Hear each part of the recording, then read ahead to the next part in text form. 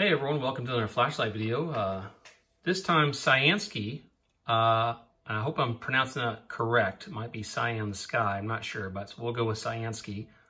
I was kind enough to send me this flashlight, the K3 version 2. It's capable of 2,000 lumens with 700 meters of throw.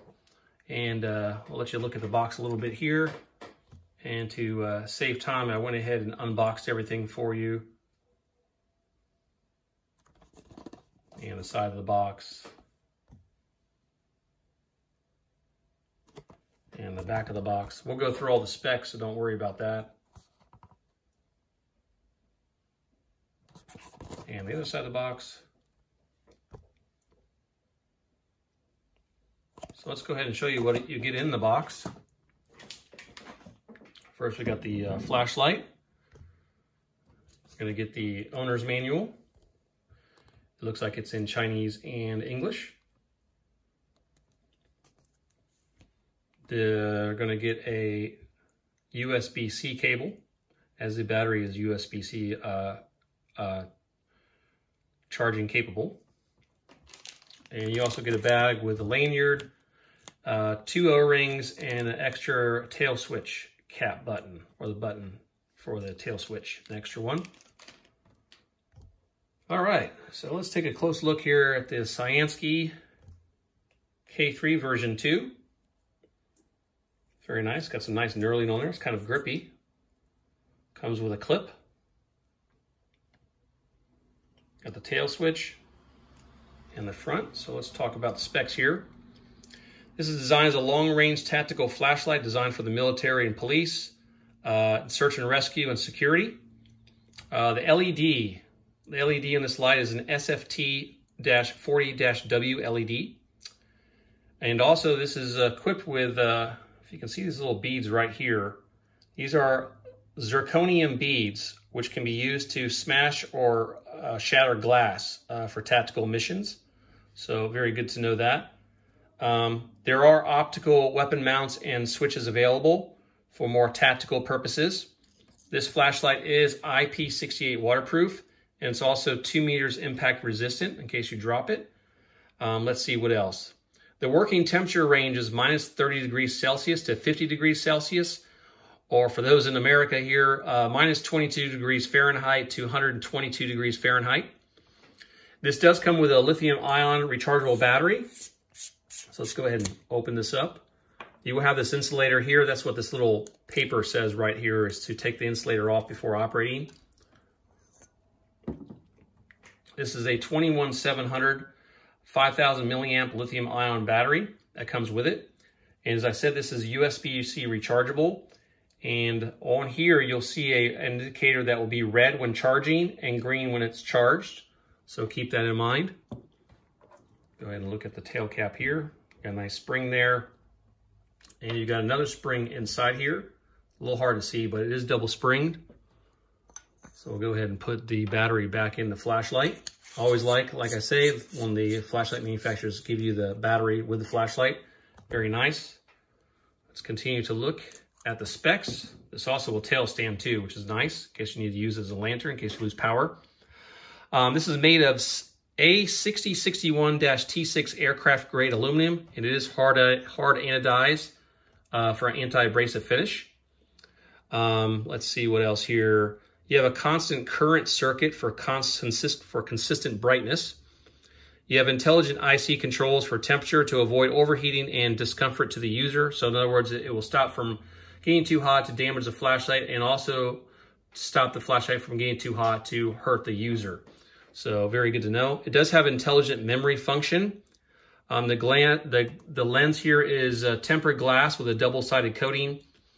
The battery level indicator. So you do have a side switch here to select the modes.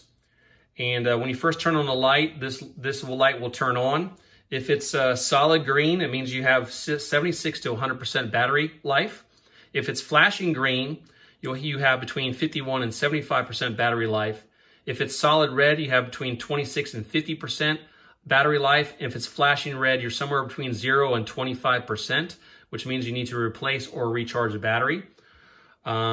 You have a low voltage warning also. The light on here will flash red 3 times per second to let you know the voltage is low. And you also have a low voltage mode. So when the battery is below 3 volts, the light will dim down. This is to protect the battery.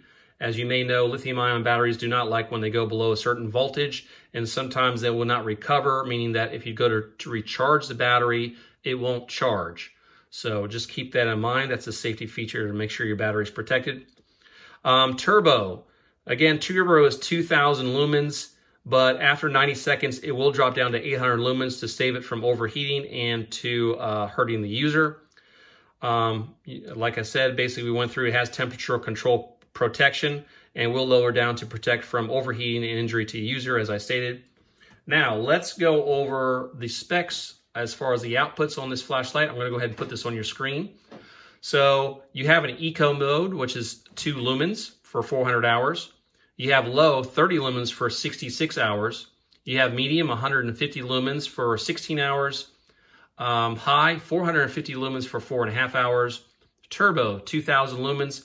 Again, I put a little asterisk next to the 2 hours because it will dim down to 800 lumens after 90 seconds to protect the flashlight. And strobe is also at 2,000 lumens. Max throw is 700 meters, and max candela is 124,609. Warranty, thought I'd go over the warranty real quick as this is a new flashlight company for me. First time I've reviewed or even held a CyanSky flashlight. The warranty on this model, the K3 version 2, 15 days free replacement, 5 years of free repairs if you have quality issues under normal use. And note the battery has a 1-year warranty. And after the warranty period, user just pays for the parts. So if you're out of warranty and you still want to get your flashlight fixed should anything occur, you just have to pay for the parts from my understanding from the warranty. Again, you should check that out on their website or the user manual. So with that, let's go ahead and go through the UI. This is a pretty simple UI, so let me adjust the camera and we'll go ahead and do that next. Okay, the user interface on the CyanSky K3 version 2. So you're going to use the tail switch. You do have momentary, so you can slightly half press the tail switch and it will come on. If you let go, it turns off. To turn it on fully, you just click the tail switch on. It's going to start out in low, 30 lumens, and then you're going to hit the side switch to move up in modes. So next one is medium, 150 lumens, high, 450 lumens, and keep in mind my camera will auto adjust for brightness. And then it goes into turbo, 2,000 lumens, and if you click it again, it will cycle back to low. So let's go ahead and put it in medium, turn it off, let's turn it back on. Yes, it does have memory, and you can see as you turn the light on, let me turn that off again. See the battery level indicator right there. Right now it's saying green, so we have a good amount of battery. So just showing you that real fast. All right, to get into eco, what you're going to do is you're going to hold down the side switch and you're going to go ahead and press the tail cap in fully. You can see right there, that's 2 lumens. If you go ahead and click the side switch after you're in eco, it's just going to go into low, medium, high, turbo, and cycle back through a low, medium, high, and turbo. And then cycle back to low there. Okay, so to get into strobe, what you're going to do is you're going to turn it on. This is a strobe warning to everyone. Then you're going to quickly press the side switch, or I'm sorry, you're going to hold it down. So my apologies, you're going to hold it down, the side switch down to get into strobe.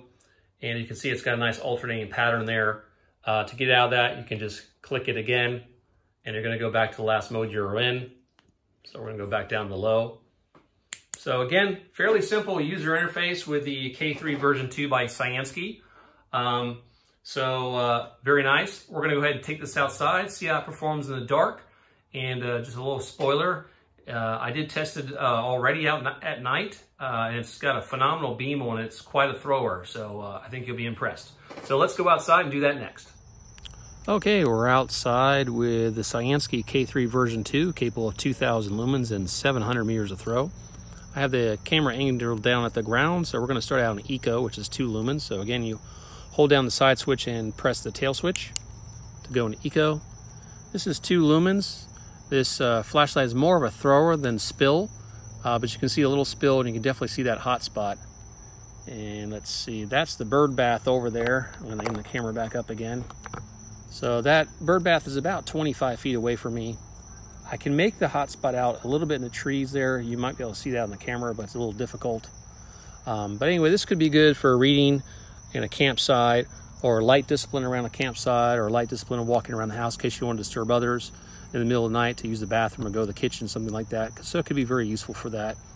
But let's go ahead and bump it up into the regular modes. So we're going to go to low, 30 lumens.